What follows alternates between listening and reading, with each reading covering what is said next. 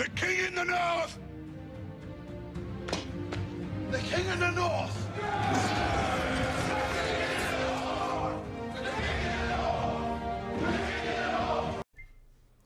Yo, as always, like, share, subscribe. Now let's just get into it. So before I get started, let me thank Greg Saudi. He always donates to the page every year consistently. I appreciate it, bro. And now let's just get into it.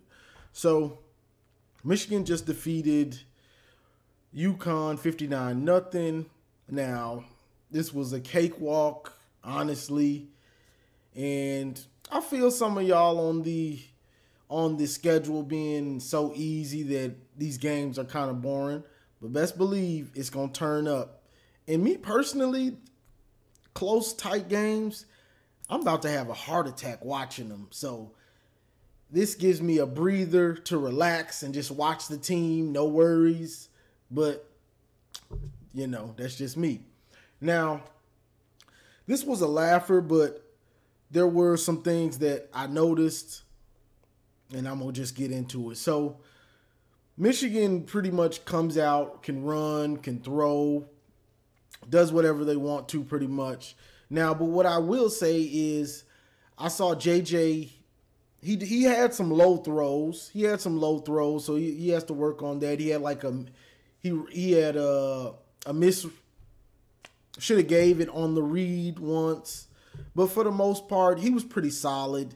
You know, there was no big mistakes. You know, nothing I can just really get on here and just critique like that. He did have a few low throws where he probably should have led them a little better. It was just low, so the receiver caught it, but they couldn't do anything but catch it. They couldn't catch and run. Now, JJ was 15 of 18 for 214. Now, Blake got all the touchdowns because the receivers, the JJ probably could have had maybe 2, maybe 3 touchdowns, but the receivers would get tackled at like the 1, and Blake would punch it in. Blake was 12 of 71 for 5 and had 5 touchdowns, which is awesome for him. Puts his numbers up there, at least in touchdowns. Now, besides that, the running game wasn't all that great to me. Now, I know you might say, well, the score and things like that, but to me, and this is just me speaking on what it could be, this isn't anything in fact, but to me, this team, because every year the team is different, and that to me, and I know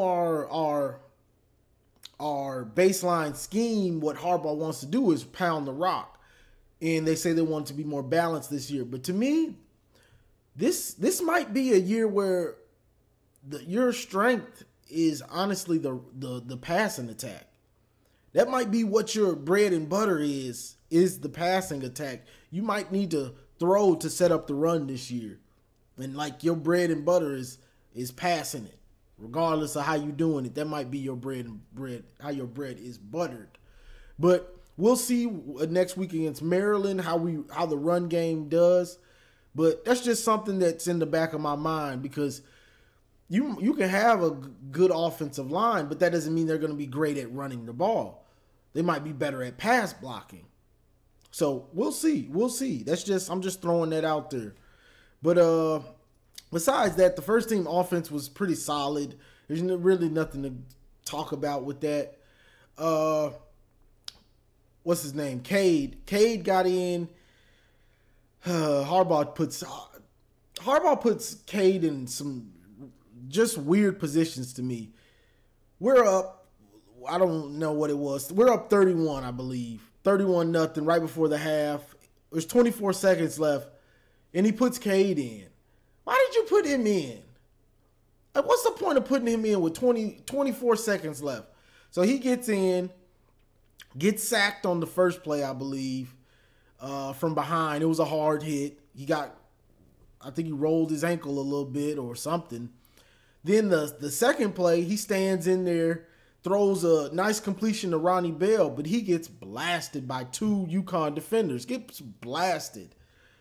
And he looks like he didn't come back out for the second half. He stayed in there getting training with the trainer.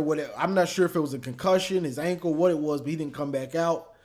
So that's that. We don't know. We'll see what it is.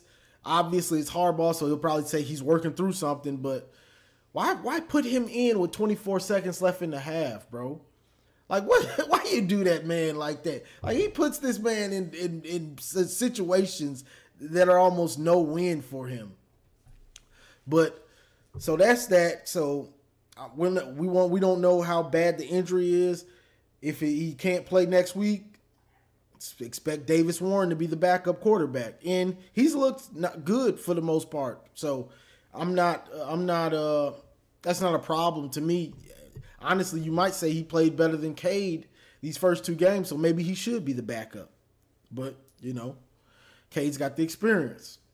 Now, with the defense, and I was hear some people say that maybe the defense isn't that. But this is the thing about the defense. Like, you have to understand, this isn't last year. And if you pay attention, you have to go back revisionist history. We weren't getting, Aiden and Ojabo didn't take off until almost Big Ten play. They weren't getting a bunch of sacks in these cupcake games. I think Washington, they started to turn up a little bit. So that probably would have been this game. But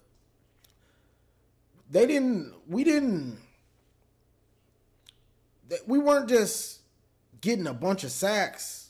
And you have to look at what's happening. Okay, UConn's offense, they were horrible. Their offense is horrible.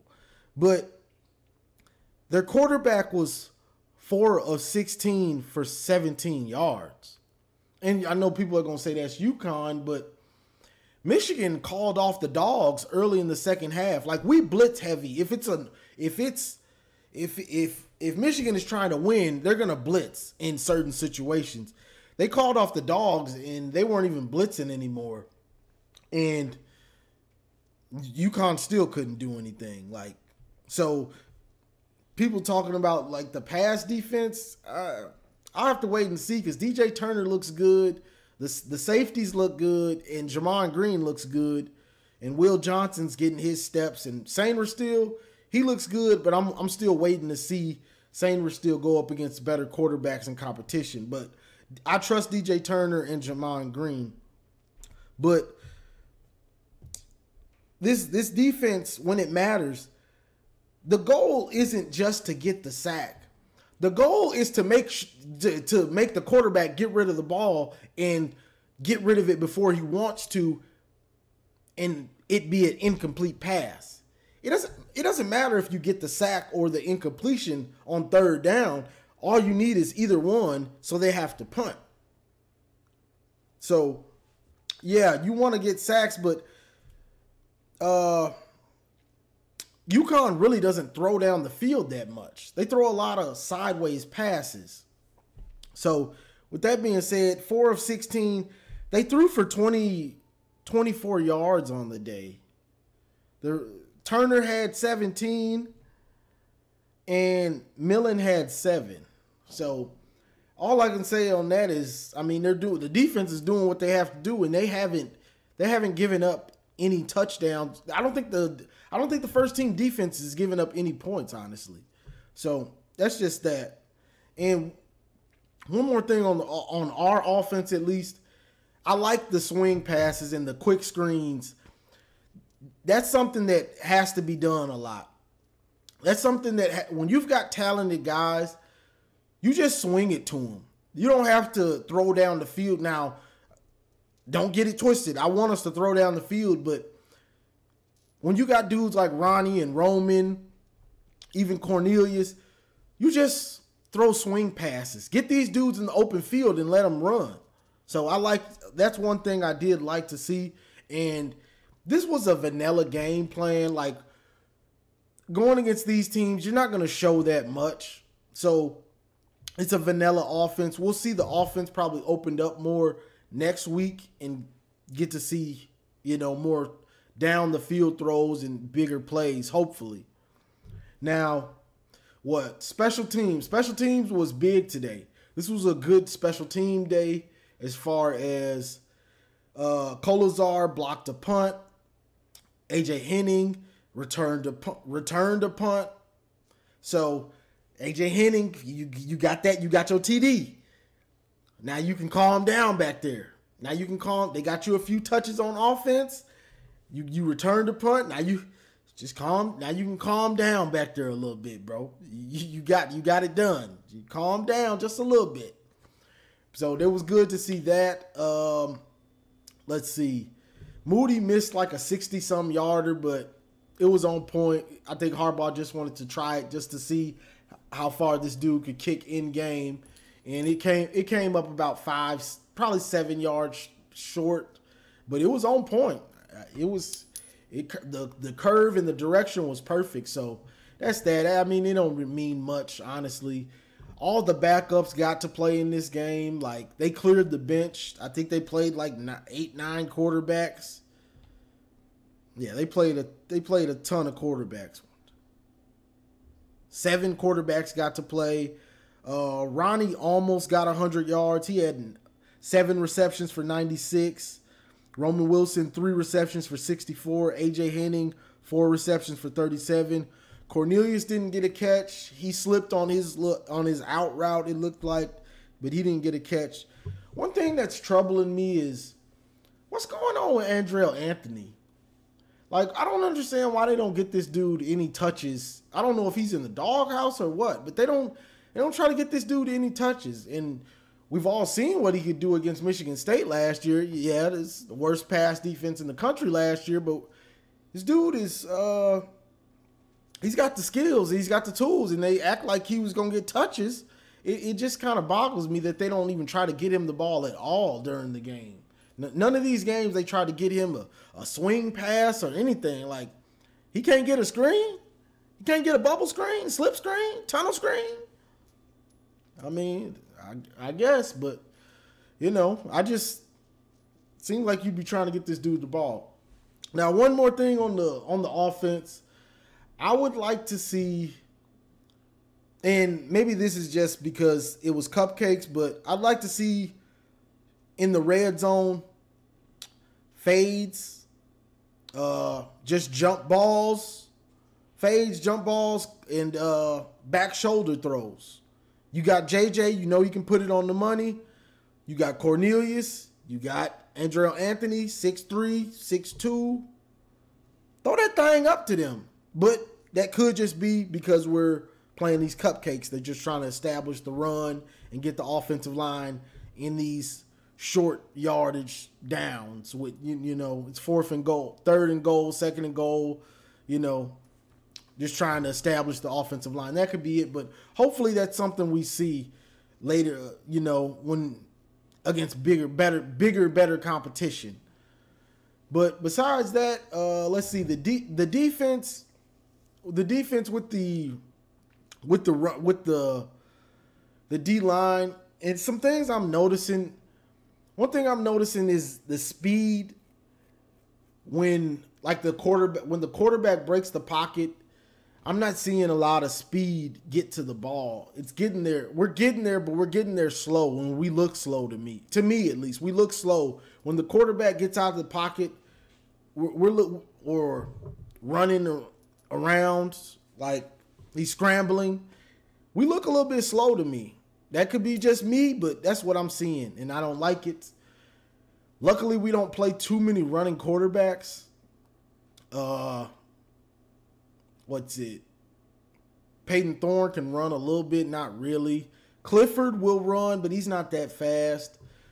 Baby Tua, he doesn't really run like that. So it really isn't a problem in the Big Ten because we don't really play many quarterbacks that scramble, and running and scrambling quarterbacks have killed Michigan for the last 20 years. But we don't really pay anybody like that. It's just something that I've noticed is we look slow when that happens this year because we don't have Ojabo, and Aiden's motor was just ridiculous. So if somebody scrambled, he was always coming around the edge, and if he tried to scramble away, he like his motor was nonstop, so he's going to continue chasing him. But that's something I've noticed. And with the D-line itself, in certain downs, they're gonna have to get the best and fastest dudes on the field. Like the guy that came in from Bama, third down, he probably needs to be on the field because he's kind of a freak of nature. Him and Jalen Harrell and whoever you want to put at the tackle spots, but those two dudes probably need to be on the field in third downs once we get into real competition. That's just what I'm seeing. Mike Morris, he gets around the edge, but he's slower. So if the quarterback steps up, he's done. This is just me being honest. He's done. When the quarterback gets around the edge, he's done. He just don't have the motor or the speed to, continue chasing him like that. So those downs, I might move Mike Morris to inside, to D-tackle. But third and long and downs like that, if you're not blitzing, Anoma, I believe that's how you say some of the name, and Jalen Harrell, they need to be the ends. Or maybe McGregor. But I would move Morris inside, honestly. That's just what I would do. In the transfer from Bama, he needs to be in. Because from what I see, he's got the speed and the freakish athleticism to wreak havoc on third downs against better competition. Because that's what it's all about. Again, doing it against better competition. When we play those type of teams, you're going to need that freak of nature out there. And I'd move Morris to the inside, give you a little more speed at D-tackle. But that's all I got for this one, y'all. It ain't much to talk about, Team looked good, but you can tell they're ready for Big Ten play, like the same as all of us. They're ready to get into some meaningful games against better competition. So I think that's what you saw. They kind of, I would say they sleepwalked through this game, but it's hard to say that since it was like 31-0 at half or something like that. So you really can't say that. I think they're just ready to. They're just ready to go. I mean, so are the rest of us. So I can't blame them. But those are just some things that I noticed and, wanted to touch on. It ain't too much to gripe on when the defense played like they did. Uconn's offense was as bad as it was. And they just kind of ran over them in every phase. So that's all I got for this one, y'all. We'll see what the offense looks like next week against better competition. It matters. Now you playing against a team that matters. And Maryland's defense is garbage. It usually is. But they got some receivers and they got Baby Tua. So, we'll see how we looking. And JJ will probably have to play maybe the whole game. And we'll get to see a full game of what he can do and see him get comfortable and see the play calling get more comfortable with him for a longer period of time, not just the first half. We're trying to get Blake his touches and we're trying to do this. In these next games, you'll have to actually see, okay, the run game ain't working, let's just pass it, or, things like that. But that's all I got, y'all. I don't want to start rambling. So, good win. Like, share, subscribe, and as always, go blue. It's great to be a Michigan Wolverine. It's great to be a Michigan Wolverine.